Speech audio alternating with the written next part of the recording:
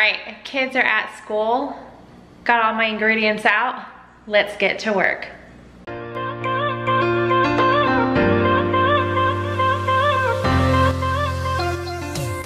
Hey guys, my name is Vanessa and today I am going to be sharing a week's worth of Crockpot freezer meals. So I've got all my ingredients out, the kids are off at school, and this should only take me maybe 2 hours max. It just depends on how slow I go, but I'm going to be sharing all of them with you guys. So let's get right into recipe number 1.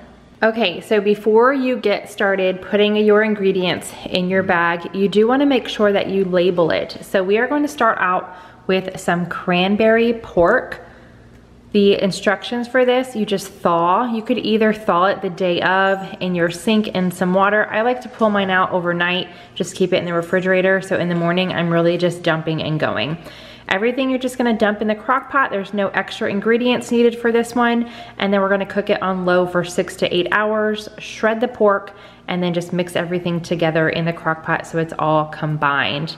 You guys are gonna see in a minute, I love using these when I'm making freezer meals. I will have them linked in the description box. I get them off of Amazon. And here are the ingredients. So for this cranberry pork, I'm using a boneless pork shoulder butt roast. You could use whatever kind of pork you want. This is just what I'm opting to use. A can of whole berry cranberry sauce, and you guys can see here they put the tag on upside down. So this is actually how I'm going to be opening my can. Going to be using a 1/4 cup of honey and a 1/4 cup of minced onion, and we are just going to dump it all into our freezer bag. Okay, once all your ingredients are in the bag, I do like to put the heaviest, which is typically the meat, in first, and then everything else on top. You can see here how these just hold them nice and in place. So now I'm going to just close this, leave the last little bit open, and squeeze out as much air as I can before closing the bag completely. And freezer meal number 1 is ready. I do like to squish around the ingredients just to try to rub it over the meat as much as possible. This is not necessary. I just feel like it helps a little bit. I just like to do it. So let's get into recipe number 2. Okay, and next up we are making a turkey black bean chili. This one is not just a dump and go. I have a little bit of prep that I need to do, but as far as the day of cooking, again, I like to thaw overnight, and then we're just gonna cook on low 2 to 4 hours, just because everything just needs to be incorporated together, get those flavors mixed. The turkey's already going to be cooked, so you're not actually cooking any meat the day of. So for this recipe, I have 1 pound of ground turkey. I am going to use this entire bag of frozen corn. It's 12 ounces. I have a 29-ounce can of tomato sauce, 1 can of petite diced tomatoes, and then 2 cans of black beans. As far as seasonings, I'm gonna be using about 2 teaspoons of minced garlic, and as with any chili, lots and lots of yummy seasonings. So I'm going to use 1 tablespoon of paprika, 1 tablespoon of chili powder, 2 teaspoons of ground cumin, 1.5 teaspoons of oregano leaves, and then 1/4 teaspoon of crushed red pepper. I'm not gonna put too much of this in here because my kids don't like super spicy chili, but that is totally optional to y'all. You could omit this altogether, add more, do what you want depending on your spice tolerant. So we are gonna go ahead and cook our ground turkey first. And I did want to add that whenever I am using ground meat, whether it be chicken, turkey, or beef, this is totally optional, but I love to add a little bit of seasoning. So I always add onion powder and garlic powder. No matter what recipe I'm using this in, it just definitely takes it up a notch and adds a little bit more flavoring to your dish. And quick note, whenever you are using black beans, just in case you didn't know, always drain and rinse. You don't want the nasty liquid that comes in the can with the black beans.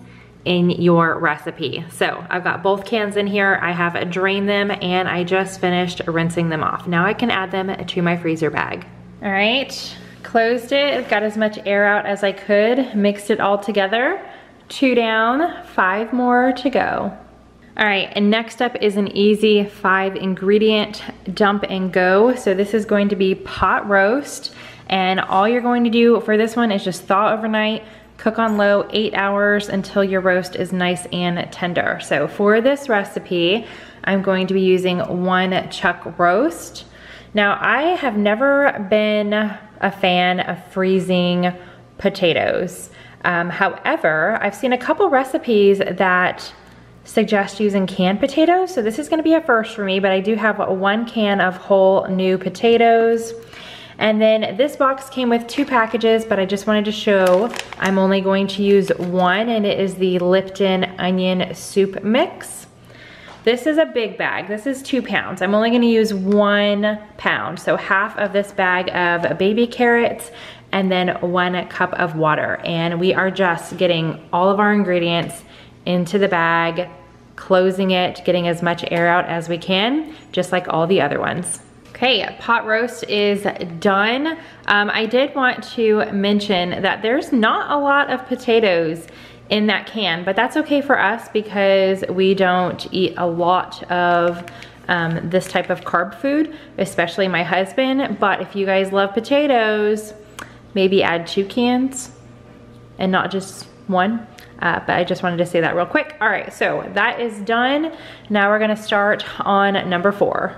Recipe number 4 is a meatball vegetable soup. This one has a little bit of prep as well and an ingredient that we are not adding into our bag. So instructions are thaw, add to the crock pot, and we are going to add 4 cups of chicken broth. So when I'm making freezer meals, if there is an ingredient that is shelf stable or I know is gonna last long enough, buying it up front until I make it, I do go ahead and purchase it so I know I have everything on hand to make that freezer meal. So I have my chicken broth here.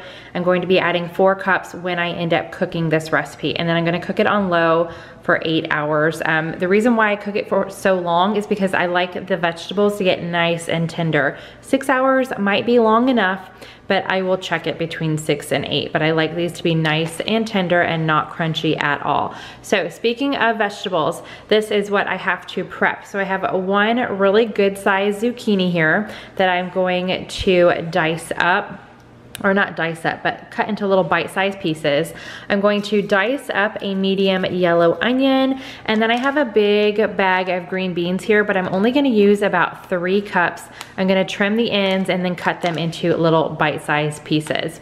And the dump and go items, I have this bag of Italian style meatballs, and this is a 1 pound bag, or it's 1 pound 10 ounces. So I'm going to use the entire bag, and then I'm going to use this pasta sauce. You can use whatever kind of pasta sauce you want. So this is just the kind that I picked up for this time. So I'm gonna get everything prepped and into my freezer bag. Okay, meatball vegetable soup is ready. This one is filled to the brim. So I just left it pretty stacked here. I didn't try to mix it up or anything like that. But all right, we've got 4 down, 3 to go. Okay, recipe number 5 is a salsa verde chicken freezer meal. So the instructions on this one, thaw. We're going to cook on low for 6 hours, and then we are adding another ingredient that we're not freezing. Cream cheese does not freeze well. So we are gonna add 8 ounces of cream cheese, stir that in, and then just let it warm back up. Make sure the cream cheese is fully incorporated. So for this recipe, I am using 2 packages of boneless, skinless chicken breast. Each one of these has about 1 to 2 in there. Then I'm gonna use 1 can of black beans. Remember to drain and rinse that. 1 can of corn, do not drain that. You want that extra bit of liquid. And then 1 16-ounce jar of salsa verde. And then I have the cream cheese here just to show you, but you are not adding that in your bag. These are the only ingredients that you are dumping into your freezer bag. salsa verde chicken ready to go. I kind of smushed the bag up just to get the salsa as much as I could all over the chicken, nice and combined. But oh my goodness, we are getting there. 2 more to go. Okay, recipe number 6 is another chicken recipe, and yes, I'm prepping it ahead of time. Could I make this the morning of? Probably, but I am in the groove of getting recipes set to go freezer meals, and it really does just take that extra step out. It's already in the bag, I dump it all in the crock pot. So for this one, I am using chicken tenderloins. I just feel like they shred a little smaller. It might totally be in my head, but that's just what I prefer. So I've got these 2 packages of chicken tenderloins and a fajita seasoning mix. I really like this with stir fry. I just feel like it tastes really yummy. And then you could get whatever kind of stir fry bag that you want. They have a pepper one that would be really good if you really wanted it to be more like fajitas. But I love water chestnuts and baby corn cobs, and whenever I get the chance to use them, I jump on it. So I got the deluxe stir fry. It has broccoli, Italian green beans, carrots, baby corn cobs, water chestnuts, and red peppers. Yum. So again, just dumping all of it into my freezer bag. Okay, almost done. Here's the chicken stir fry. Now let's see what the last recipe is gonna be. Okay, last but not least, I am throwing together like a beef teriyaki. And for this one, instructions, directions, just thaw. I'm going to add to the crock pot, and I'm gonna add 1/2 cup of water just to give it a little bit of a liquid. And I'm gonna cook it on low for 4 hours. So for this recipe, the meat that I'm using, these are just beef slices that I got from a meal delivery kit that I didn't end up using as they suggested because I was missing some ingredients. So it's just been in my freezer. I took it out, let it thaw just enough for me to get it out of the package. That way I could put it all together in my bag. So I've got 3 separate servings of just sliced beef. I'm going to add a 16-ounce bag of sugar snap peas. And then I'm going to just add this teriyaki seasoning mix on there. And I think I'm going to end up serving this with cauli rice or regular rice, or probably make both because my kids don't like cauliflower rice. So I just think that would be a quick and easy and a really yummy meal. So 3 ingredients, just adding into my freezer bag. And ta-da! Okay, 7 meals for my crock pot ready for the freezer. I cannot wait to try some of these. Yum. I love having meals in the freezer. It just helps out a lot. So here's the last one, the beef teriyaki. So now I need to get these in my freezer. It's lunchtime. This did take me close to not quite 2 hours, but filming it does take a little bit longer. And then I did have a little bit of prep to do. And after lunch, let me show you here. I got dishes to do from the freezer meals and cans to take to our recycle in the garage. So, yum. I love taking just an hour or 2 every now and then to get myself some meals in the freezer. Okay, so done with the freezer meals. I did want to let you guys know that these will last about 3 months in the freezer. So just make sure if you wanted to add that on the bag, so you could write the date that you're putting it in the freezer, and then the date under it could be the date that you need to eat it by. That helps out a lot. I just typically, I go through my freezer meals. Once I make them, I start incorporating them into my meal plan. So I just wanted to let you guys know that up to 3 months for this set of freezer meals. So I hope you guys like this video. I haven't done a freezer meal in a while, and I'm pretty sure this is the first video in our new house. No, I did a Costco haul that was in this house, but this is the first like a cook with me, prep with me type of video.